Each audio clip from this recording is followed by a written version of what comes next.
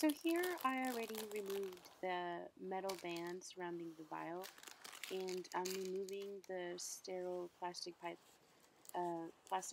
from the wrapping, and I'm grabbing the tryptic soy broth to rehydrate the lyophilized culture.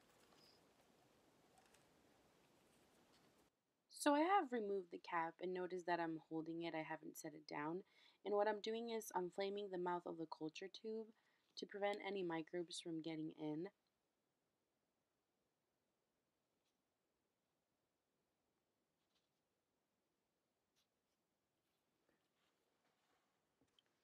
Here I'm holding the tube at an angle to insert the tip of the pipette and obtain 1 milliliters of tryptic soy broth.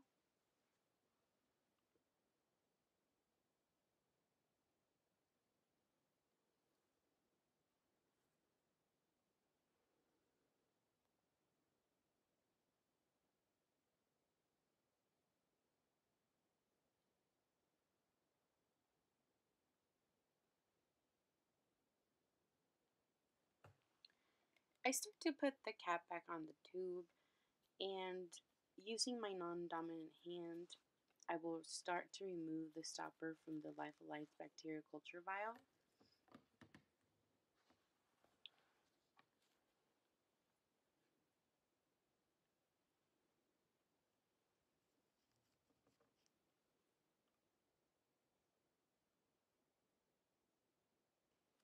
I start to dispense the contents of the pipette into the lyophilized culture.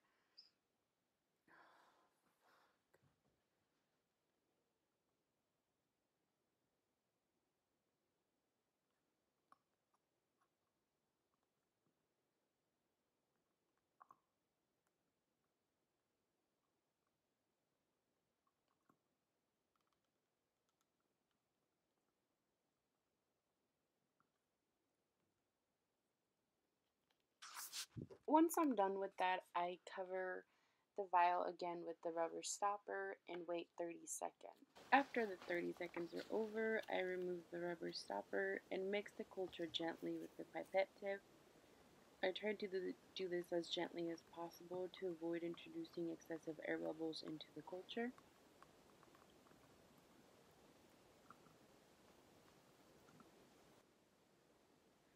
I now use the same pipette to transfer the dissolved culture from the vial to the tube of tryptic soy broth.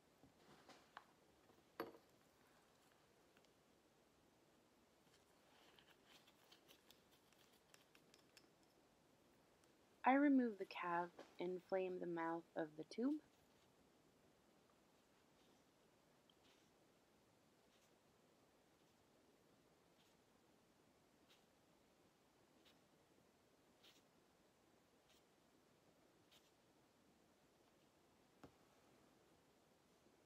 I introduce the dissolved culture from the vial into the tube of tryptic soy broth.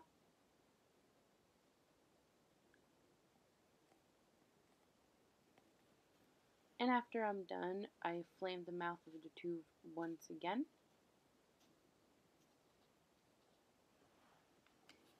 After I'm done, I close the tube again and I squeeze it tight and dispose of the pipette, and then go back to make sure I leave it loose just enough for air to get into the tube, but not contaminants.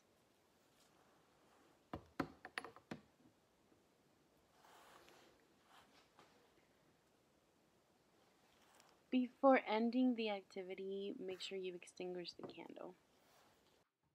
So I have let the lyophilized culture incubate for the last 24 hours now, and now I'm completely closing the cap of the reactivated culture and mixing the contents by tapping gently and rolling in between my palms. Now I'm grabbing a sterile inoculating loop from the packaging and not setting it down.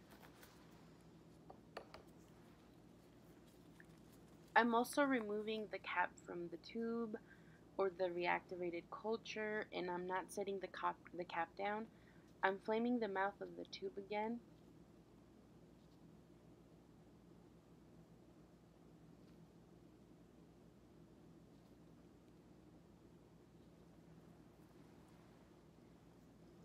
I'm now holding the tube at an angle and inserting the inoculating loop to obtain a loop of liquid broth.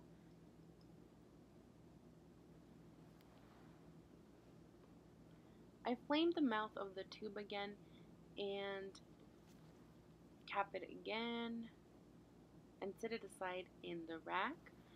And I do this all without setting the inoculating loop down.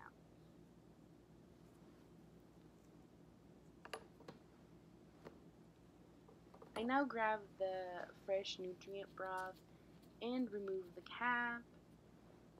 Without setting the cap down, flame the open mouth of the tube.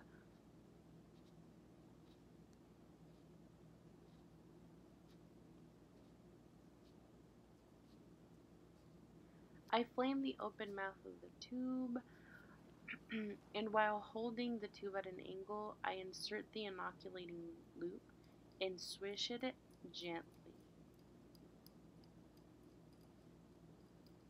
I remove the loop.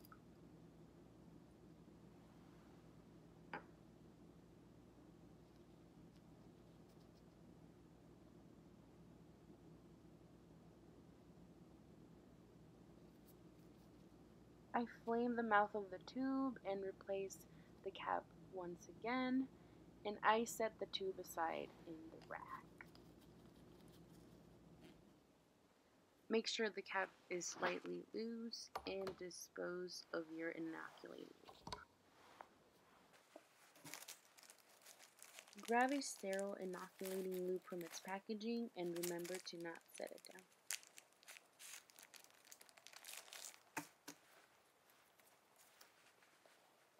Grab your reactivated culture and remove the cap. Remember to not set the cap down.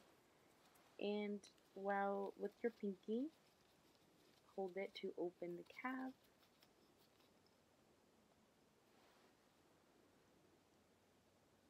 I'm flaming the mouth of the tube again.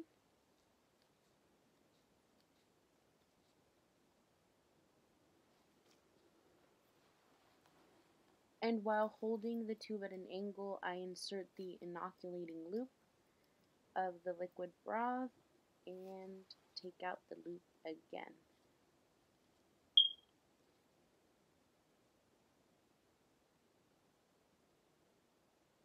Once again, before I cap the tube, I flame the mouth of the tube, and before I set it aside inside the rack.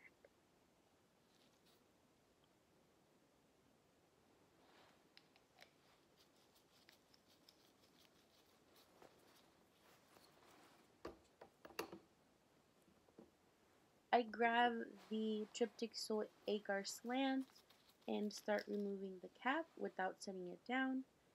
I also start to flame the open mouth of the tube.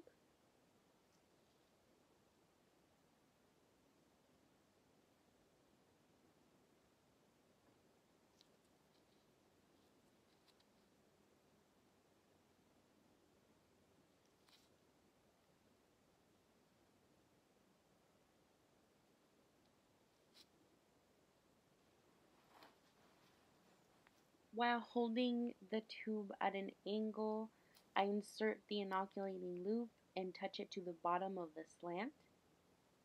And I make sure it doesn't gouge the loop, but I just make sure it touches the bottom. I draw the loop back outside of the tube, dragging it up the side across the surface of the agar, and this is known as a fishtail inoculation. I proceed to flame the mouth of the tube and cap it again.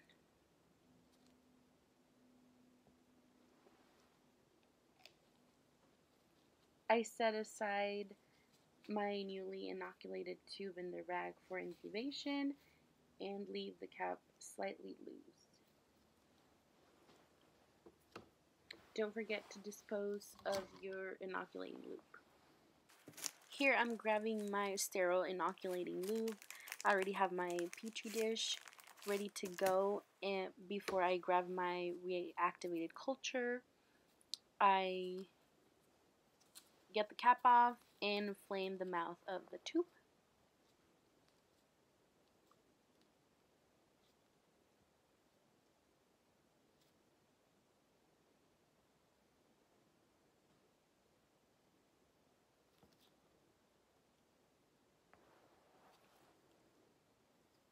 I insert my inoculating loop to obtain a loop of broth.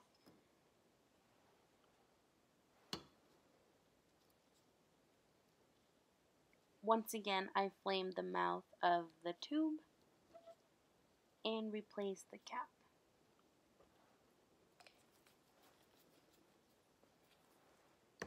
After I put away my reactivated culture, I lift the lid of the petri dish slightly, not completely. This is to protect the agar from contamination by airborne microbes. Gently drag the loop over the surface of the agar in a back and forth or zigzag fashion. Try not to gouge the agar though, and close the lid immediately after you have inoculated the plate. Place the loop in the disposal jar and invert your plate for incubation.